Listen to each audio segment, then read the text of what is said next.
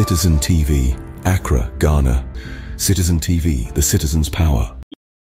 Last month, yeah, the quick opinion poll about to gauge the sentiment of Ashanti voters with regard to enthusiasm and willingness to vote MPP because of that. In that poll, about 73% of them were going to vote for MPP, and then 50% were going to vote for NDC, 9% for Alan Martin, and 2% for another party. So after 4 weeks of campaigning and all those issues, we've made our plans for go to Ashanti Region every month that we're not doing national tracking poll, just to gauge the performance of FP in that region, because that performance is very crucial for what happens in December. And also, almost 85% is it achievable and just extremely generous. So that's the reason behind the work with the Ashanti Region. So every 4 weeks, more best sample and validate views or preferences our Ashanti Region. Here until October. October we'll be doing that anyway as part of a national tracking poll. So we won't go there in October. We'll go there in September. And the update from July last year, August to update no incorporating Napo didn't buy as running mate to Dr. Bawumia. Tell us what has happened. It's very interesting from the case I've seen. Osha Alan Martin is still on 9.9%, roughly 9.2%, barely 0.2% increase. But there has been a significant shift towards John Mahama. And Osha, he has moved from 15% to nearly 24%. And Bawumia has moved from 33% to around 65%. That's a huge drop in Bawumia's numbers. And also, Nana Kwambedia appears to have collapsed in the region. It's now below 1%.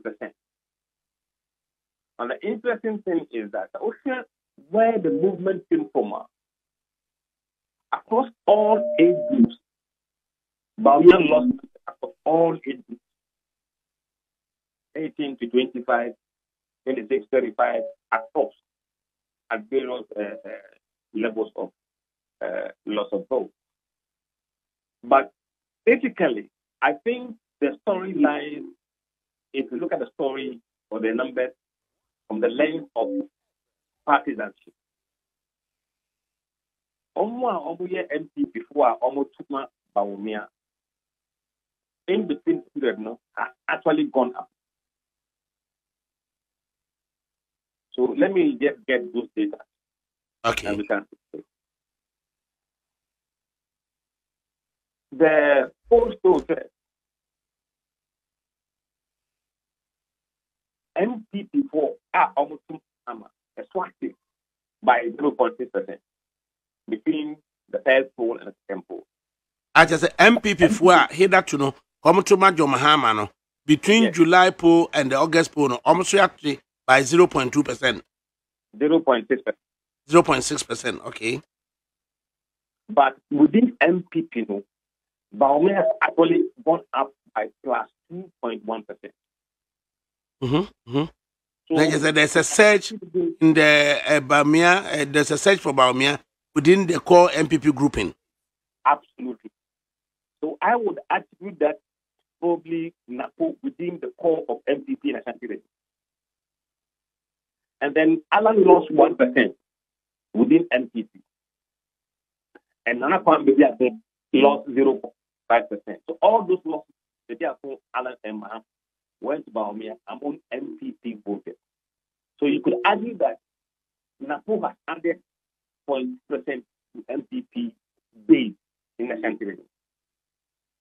But what has that done to, let's say, floating voters? Simultaneously, we have seen that Mahama has shot up by 5.5% among floating voters in the Ashanti Region. And Alan has got 13.2% among floating in Ashanti Region. I just say Alan at 13%, John at 5% amongst floating voters. What does it tell us? We have seen a dramatic drop in floating voters who support Bawumia. They have lost 16.6% among floating voters of Ashanti Region. And Beriako lost 2.9% in Ashanti Region. So one can conclude that whereas the NAPO may have been a positive for MPP based in Ashanti Region, it's costing MPP among floating voters in Ashanti Region, who are nearly 17% of the total voters in Ashanti Region. And generally, MPP force say almost share not less than 80 percentage points in the Ashanti region, and that when they garner 80% or more, all results from other regions will come to naught. A win, a safe win, will be for the MPP. What are we seeing from these data compared to what MPP has been telling us? You know, I believe that the elections in December will be around this week. That's one of my margin of error. It will not be around the figure they are quoting. Why am I saying so?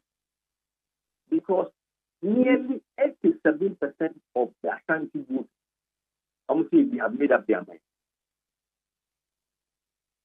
Indeed, we are not likely to witness any dramatic change of preference. No. Per this week, only 3.5% said they are likely in their mind. 3.5%. And just Bawumia at middle 60% votes, no? More of crystal. Plus or minus the margin of 2.5%. So his best performance from this poll would be in the region of 50%. This poll. Yadbesia. Now, besides visiting Asante every month, what happens to the swing regions of Greater Accra, Central, Western, North? What happens to the Zongo areas? What happens to the Northern region proper? And what happens to the 5 Northern regions? Greater Accra, we're not enough yet to know what is going to happen in Greater Accra. So we're not going to waste money again to go back to Greater Accra.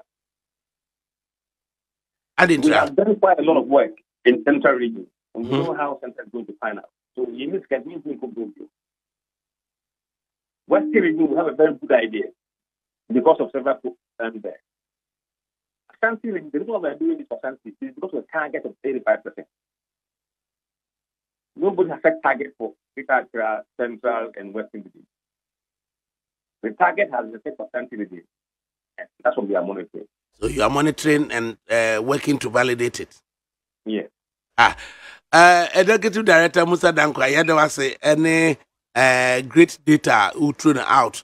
Yeah, Kwakushian statistics. Na yababe. MPP ni ba ko betu busa bibi. Honorable Bugri. Mr. Bugri na betu busa bibi. Assalamu alaikum. Wa alaikum assalam. Aboji yankai. Lafiya law. Munjima. Yo, yeah, me pesa me bisa sam kakra bi. Sampling size no. Ubet me am my idea sampling size no. Okay. Oh, Debbie, it must be so. Okay. I'm in Mukasta. Okay, it is. To determine the sample size, for this poll, you use the whole voter population of Ashanti region as a parameter. Ashanti has nearly 3.3 million voters right now. So if you are doing poll in Ashanti region, that would be one of the ingredients of determining the sample size. And also, what level of confidence we want to have with this poll. We have chosen to have 5% confidence. So with this and the margin of error we have chosen of say 2.5%, when you feed this variable into the simulator or what we call our software that calculates how many interviews you do, it gives you that 1,600. It is yet a 7 year you randomly selected 14 constituencies from the Ashanti region and then pulled them, getting a sample size of 1392, and then with a confidence level of 95% and a margin of error of 2.57%. Is that right? Precisely. Bugri, does it tell you any story? I wanted, let me person or educate me. What you ask here? Let me who I have an idea of almost sampling size, no, and how it fed into the conclusion and the findings and the friends saying discussions now. Now, what we are saying is that if you pick randomly constantly in a country region and you deploy the same sample size we deployed this time around back in those randomly selected, not carefully selected, randomly selected, the results you will get in your survey will be within what we have gotten, plus or minus marks of error that we have put out there. The last question. A friend say, "Mo sampling area no areas in Ashanti region. Where do you always pick your samples from?" We don't always. We say we randomly. We have a computer that picks the number. So if we want to go to 14 areas, we don't choose it ourselves. The computer will run through the 47 areas in Ashanti region and pick 14 for us. Okay. And once 14 is picked, we deploy them top 3 electoral areas of the constituency. So if you are in Bantam, which electoral areas contribute the most of votes in Bantama? Those are the areas we sample to and interview randomly. Okay.